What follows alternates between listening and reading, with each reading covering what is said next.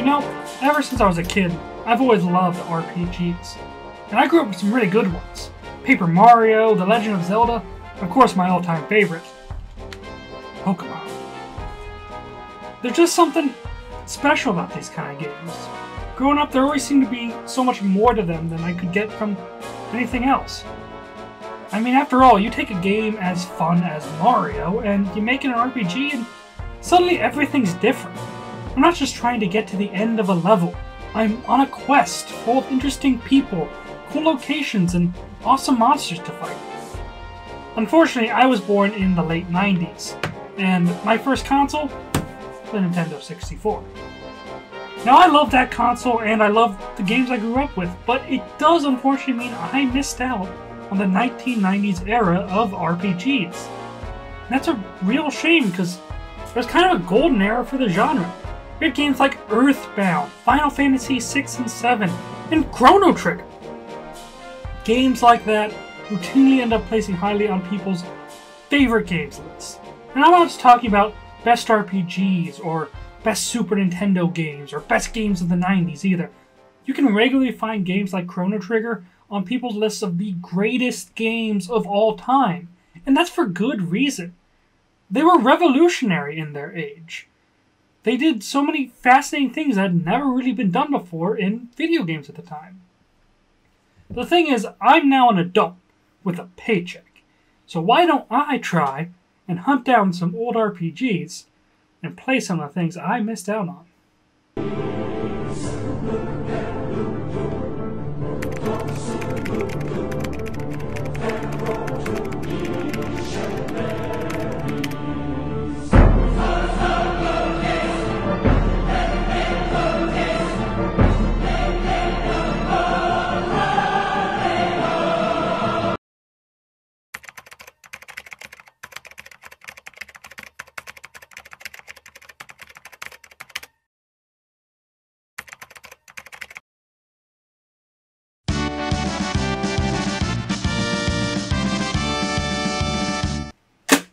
Vandal Hearts.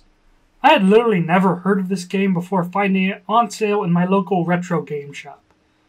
One funny thing about it though is that, as you can clearly see, it's in this 2-disc case. However, the game is only 1 disc long, and where the other disc might be, it's just an ad for the game Suikoden. Weird, but hey, let's pop it in and see what we got.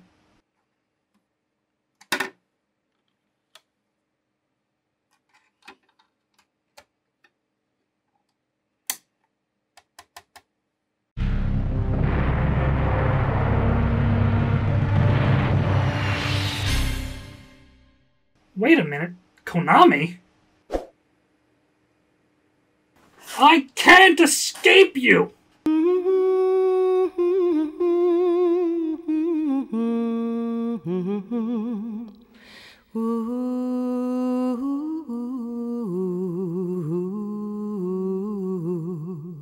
Soothing music, dope sword. I'm intrigued, let's get into it. Sostagaria. For over a millennium, the fertile lands in the heart of this vast continent were ruled and immediately by a the history Asha lesson. dynasty. Who could possibly be interested Toroa, in the something Messiah. long and boring like that right out the gate? However, it is descendants of Toroa, the Messiah. Wait a minute, Messiah? What kind of game am I getting into here? However, sank into corruption and depravity, forgetting Cool sword, even though. the holy teaching of Toroa.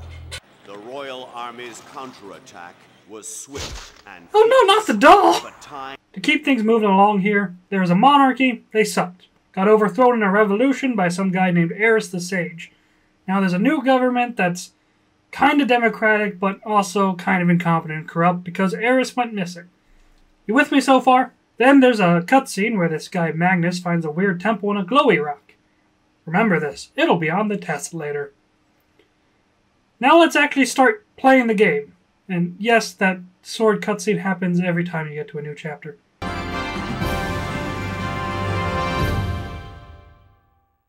We start the game as this guy, Ash. He's a member of the local security forces, and he's accompanied by Diego And Clint Picard? Make it so.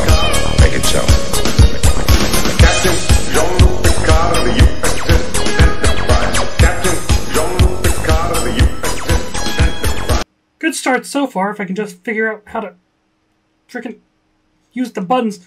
For some reason, circle and X are reversed from how they normally are. Circle is your main confirm button, and X is your back button. If throughout the video you see me mess around with settings way more than I should, it's probably because I keep hitting the wrong buttons. But whatever, we're fighting brigands. That's a perfect opening enemy for this type of game. So, let's get started with killing them. Oh, it's one of them types of games. It's kind of hilarious, to be honest. Every single time an enemy or ally dies, they explode like a Tarantino movie. Every single time. The only exception are golems and other inanimate enemies who die like this. Also, the gold golems kind of look like Exodia. Konami! So we kill the bandits, report to our boss Clive, stop a riot, and then meet this guy, Kane, who slaughters all the guys we just got to surrender. Jerk. We're then sent by this guy, Dolph, on a secret mission to find out what happened to Magnus, that guy at the beginning. See? Said it was relevant. Along the way, we meet a few new friends and get our first new party members. Eleni is the first mage we get, and she's Magnus's adopted daughter, found with amnesia, your typical JRPG sort of backstory. She joins us because she wants to find her dad, and she's joined by my favorite character, Huxley Hobbs. I should probably go over magic to explain why I find Huxley so hilarious. It's not just because he's named after both Aldous Huxley and Thomas Hobbes. Magic users are one of the best units in the game, since only them and archers can attack at a distance. And magic users get AoE attacks, which in later levels is incredibly useful. They work off of MP like your classic JRPG. You have to deal with them running out like any other similar game. What's neat though is that even if they do run out, or you just don't want to waste the MP, all mages and the priests can still attack with a basic physical attack, which when that is combined with the game's blood explosions, means you can make Old Man Huxley beat stuff to death with a stick. Oh, and he can't heal stuff, which is pretty neat too, I guess. So we keep up with our quest. We meet a new hunter mercenary friend named Kira.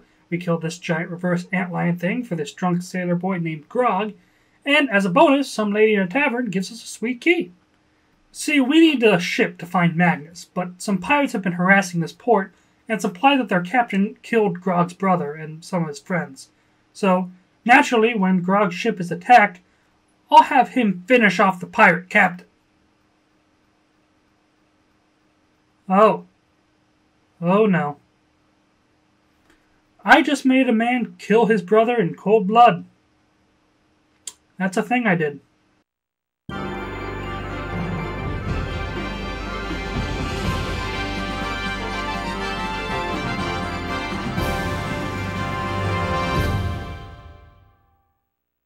We make it to the island where Magnus is and are immediately attacked by possessed villagers.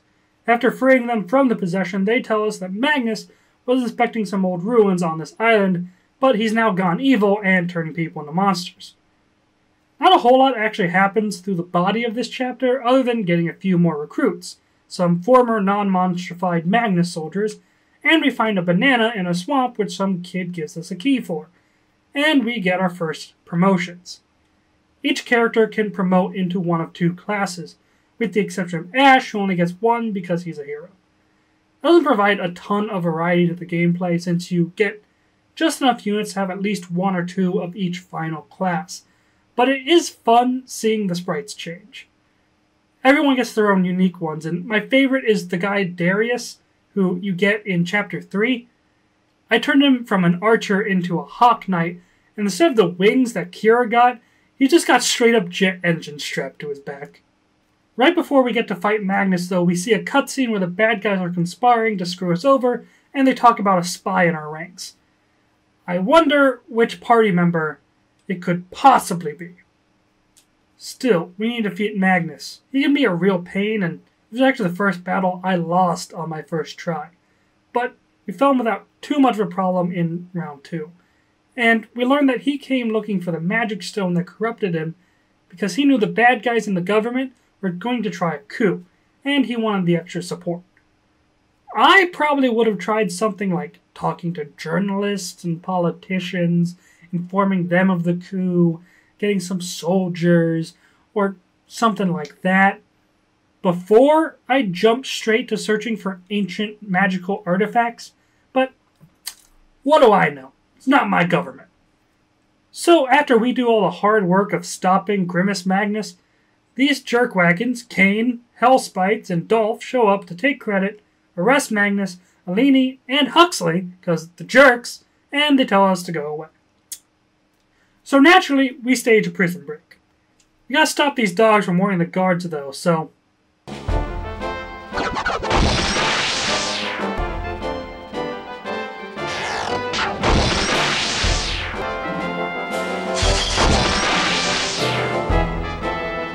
we are the good guys, right? Well, once we get the gang out of prison, wouldn't you know it, Kira betrayed us and we're surrounded by bad guys.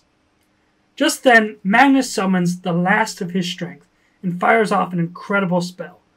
Dolph blocks it with his own spell, and the resulting magic clash rips open a hole in space-time, which we fall through. Time travel. Because why not?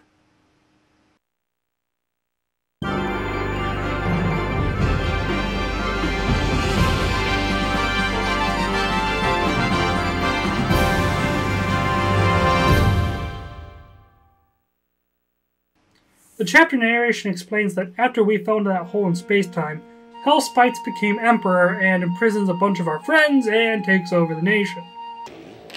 Hell requests emergency powers from the Council. But as soon as he is granted those powers, his tyrannical nature emerges. Misa proposed that the Senate give immediately emergency powers to the Supreme Chancellor. Like a real Nazi. That's not even a joke. They aren't hiding the Nazi parallel, like, at all. Ash, Grog, and Sarah, our monk friend, end up trapped in a city of people stranded in time. Apparently, we were in Kansas before. After burying Magnus, we meet this suspicious stranger, Zohar, who immediately agrees to help us get back to our own time, which we do. Except Zohar's magic time travel isn't precise, and we actually landed 3 full years after we left. We meet up with some of our friends, but we're coming back for everyone, so we immediately make plans to go attack a prison where they're holding Clint, Alini, and Amon. In this level, we have to ambush this convoy of guards before they can warn the prison of our attack. Not too bad once we've got their escape route cut off, so let's go ahead and kill their leader, Lando Hitman! Well, I've got a new username idea. Funnily enough, you actually get to play the next few missions as Clint as the main hero. He's breaking out of prison with the rest of the gang. These Juggernaut enemies are kind of fun, by the way. They're programmed to be instant hit kills as long as you hit their back, which makes killing them kind of hilarious, especially when you use someone like Alini's physical hits. Who cares about that, though, because as soon as Clint breaks out, Ash and Co. show up. We find a third key in the dirt outside the prison, and we kill the warden. Just what you do in a standard prison break. We also learn that the bad guys are looking for a royal ring that matches the magic stone from earlier.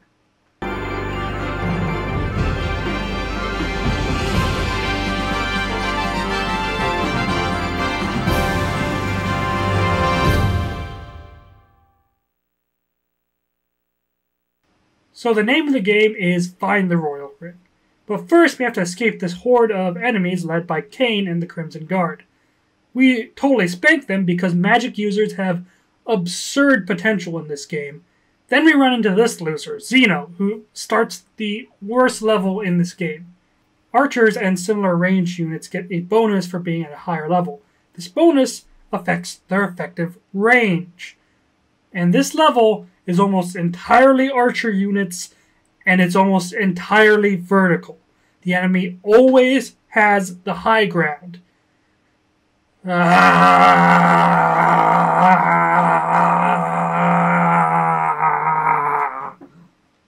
The ring we're looking for, though, has apparently been found by this somewhat shady merchant guy named Carlo Lisbon.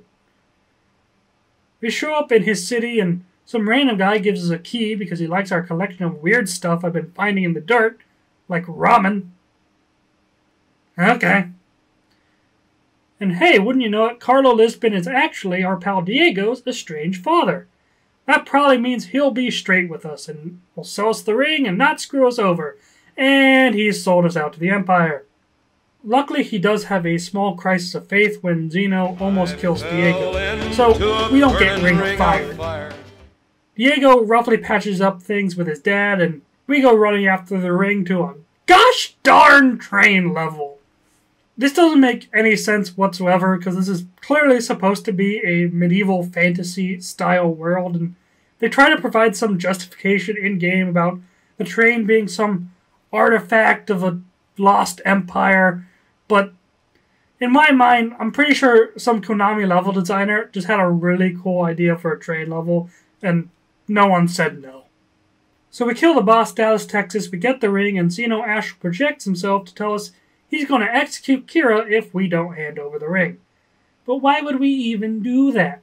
Sure, she let Clint out of prison earlier, and she seems to be having a crisis of faith with the Empire. But why are we going to sacrifice a magical weapon of mass destruction for, oh, and wait, we've made the trade. And of course, in classic Adam West style action, Zeno runs off, and we have to dismantle his overly elaborate death trap in order to save Kira. Whatever, Kira's back on the team, let's just keep on with it.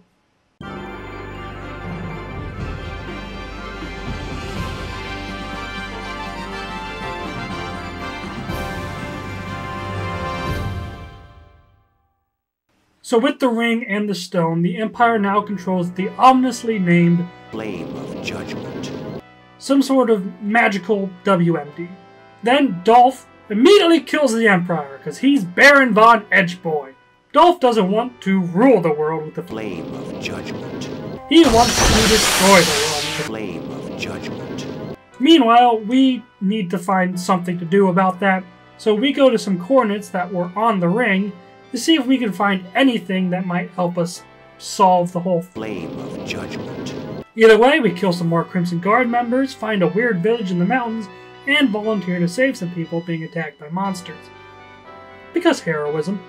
In the process, we see this strange little blonde girl cast super powerful magic to defend herself from the monsters, which later our heroes grill this old guy, Orosius, about. Orosius explains that the villagers are descendants of the ancient empire that made the Flame of Judgment. And the little girl from earlier, Lena, says Orosius should help us out. He doesn't really want to, so he gives us the challenge of fighting a dragon in a nearby cave as a kind of test. Lena shows us where to find the dragon, we find a key and some lava, and we kill the dragon. Except, whoopsie-doo, Kane the Jerk followed us, and he's executing the villagers. Jerk! We run him off, and a dying Orosius tells Lena to help us by releasing the legendary weapon, Vandal Heart. We got a title! Lena leads us to the temple where the blade Vandal Heart is located, and is about to break its barrier when Zeno shows up and hits Lena with a powerful spell. All hope is lost. Or is it? So at this point, I need you to remember the rules of the Vandal Heart's universe. Sufficiently powerful magic can warp space-time. Lena didn't die. She was transported back in time. She was found with amnesia by Magnus, who took her in and raised her. Lena is actually Eleni, and Eleni, remembering everything now that the whole time loop is complete, is able to release the seal and regain the legendary sword, Vandal Heart.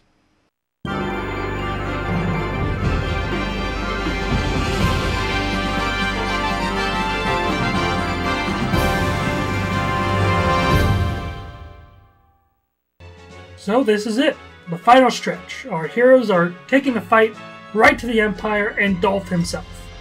We only have a few more levels to get through. We resupply with good weapons and armor, and some guy gives us a key to go with our key collection.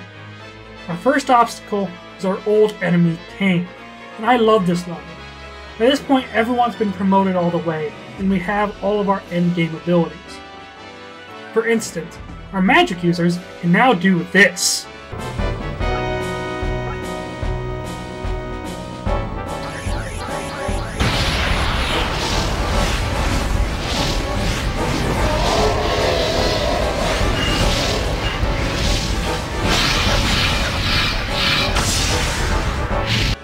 So we make our way towards Kane, slaying enemies that once gave us so much trouble. And right as we're knocking on his door, Zeno shows up and offers him the power to kill us for his soul. And because Kane is a jerk, he agrees. Kane blasts us with powerful AoE magic, which requires us to heal up everyone, and to do this we have to group together. And then we just get hit by more powerful AoE magic. Kane's become one of the deadliest enemies in this game. That said, he's also become a being of pure darkness and evil, and he's lost his mind. So, we grant him one final mercy and end his suffering. On our way to the capital, we take out some more enemies, and it shows us just how far we've come. These same types of enemies gave us plenty of trouble in earlier levels, but now we can slay them easily. Except Ash is getting too good at killing them. Vandal Heart is making him hear voices, reminding him of when he was a kid. His dad was accused of being a traitor to the revolution. At the end of the level, Rebellion Leader Clive, our boss in Chapter 1, tries to stop Ash from going insane, and he gets slashed with Vandal Heart. At this point, Clive reveals his final secret. Ash's father was set up and was trying to protect Eris the Sage, the founder of this nation. Ash isn't the son of a traitor, he's the son of a hero. It is now with that final resolution that we can march on the capital. But first, you may have noticed I've been finding a bunch of keys all over the place in this game. Vandal Hearts doesn't have much in the way of side quests, with this one main exception.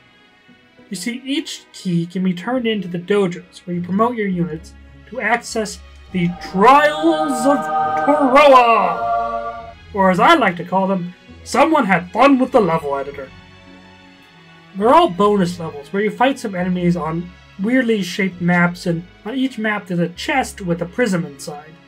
These maps can be really fun and interesting, and also annoyingly hard. You often have to stall for time while you gain access to the chest, and you have to figure out how to do that a lot of the time. My personal favorite trial is the last one, the Trial of Heaven. It's just a straight shot of a map where you fight a horde of old boss enemies, and it's just a great way of showing us how far we've come in this game. Once you beat all 6 trials, you can access one final promotion for Ash. He breaks through his limits and becomes a shimmering golden hero, the mighty Vandal. Now with this form, we go to the last 2 levels. We're able to kill Zeno outside the palace once again because magic is awesome!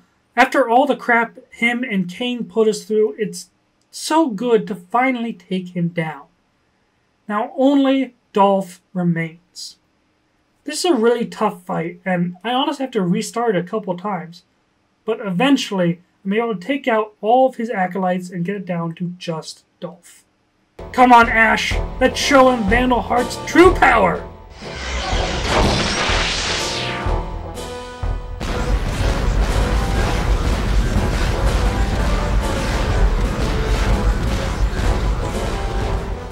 Like in just about any JRPG, I was kind of terrified when he went into his second form, but it really wasn't much to worry about. By this point, we had him massively outnumbered, and he goes down pretty easily.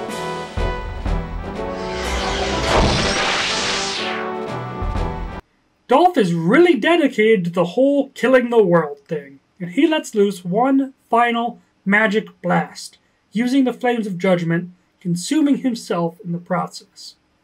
Ash, using the power of Vandal Hearts, is able to stop the blast, but vanishes in the process.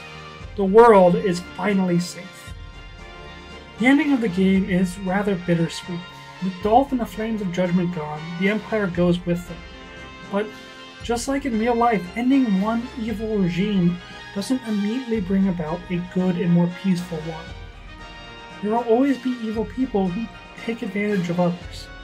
That said, we are treated to a good old-fashioned "where are they now?" as the credits roll.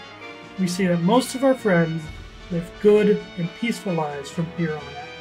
Honestly, I was surprised at just how much I love this game. I can easily call it something of a hidden gem on the PS1. Almost every character gets time to shine and endear you to it. Eleni with her amnesia, figuring out where she's from. Grog and his brother. Diego and his father.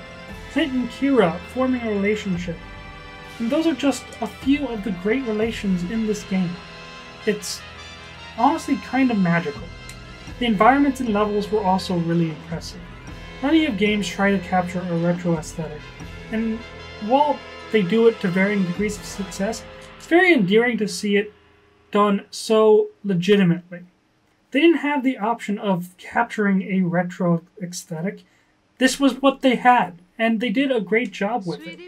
Vandal Hearts does leave us with one last note of hope. People must make their way by force of their will. It is only when people lose this will that evil is able to flourish and take power. Thank you for watching. We